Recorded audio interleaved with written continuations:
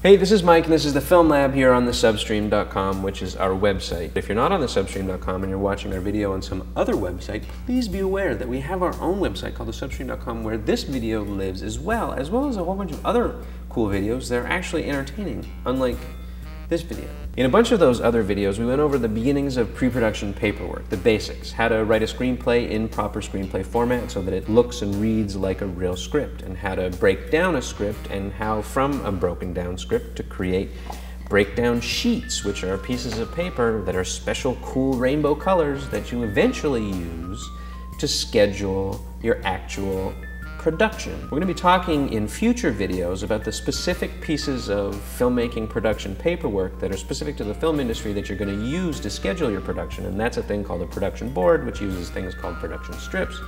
But for now, we're going to be talking about the basics, the rudiments, the fundamentals of scheduling a production, so that when we get to that point, it makes more sense.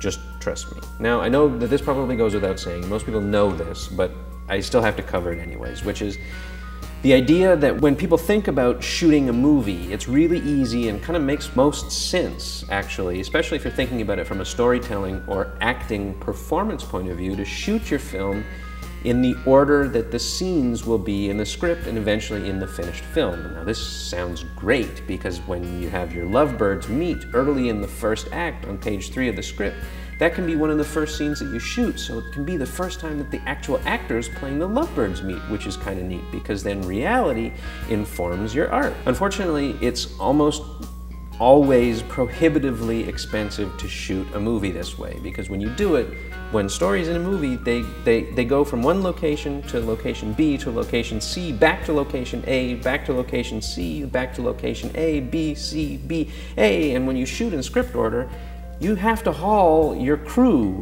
to all those different locations back and forth and relighting them and getting reset up all the time. And as it turns out, the only people that have got enough clout and money to work this way are people like Stanley Kubrick at the height of his career with a movie like The Shining.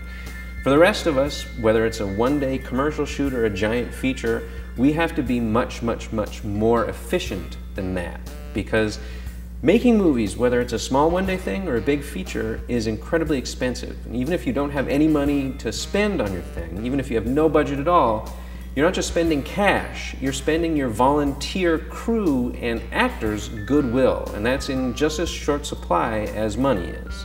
When you're scheduling a film production, especially one where there's not much money, but this holds true when there's a bunch of money as well, the things that you're always going to want to favor in your decision-making process about scheduling a shoot is two things. First, the availability of your lead actors, and second, the availability and trying to avoid moving between different locations. The thing with actors and the thing with working with crews that's weird and kind of counterintuitive is that the people on small films that are there every day, that always have something to do, like the sound recordist or the cameraman, they expect to be there working all day, every day, and usually show up from the beginning of the production to the end.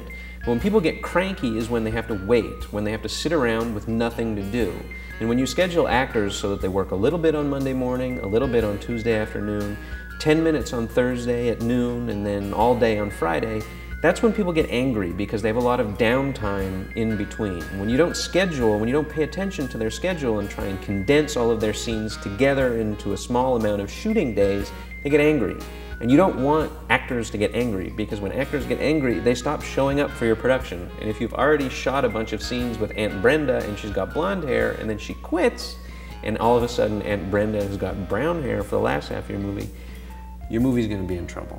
The other big thing that kills always momentum in filmmaking is dragging your crew back and forth between locations. If you're shooting in a warehouse and at home and at a skate park, try and shoot all your warehouse scenes on one day, all your home scenes on another, and all your skate park scenes on another. Don't drag people back and forth between them, because people will lose morale going back and forth to the same place, having to light the same thing over and over and over again. It feels like wasted time because it is wasted time. And when people feel like you're wasting their time, they stop showing up. And when they stop showing up, you don't have a movie anymore.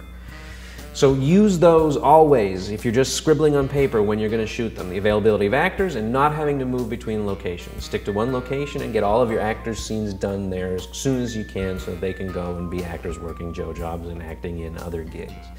and you will be in good stead, especially when you come back to watch our future videos about the very specific pieces of paperwork that you need to know to schedule production, which are called production boards and production strips, which will be in a future video. I love you, bye. Thanks, Ryle, for shooting this.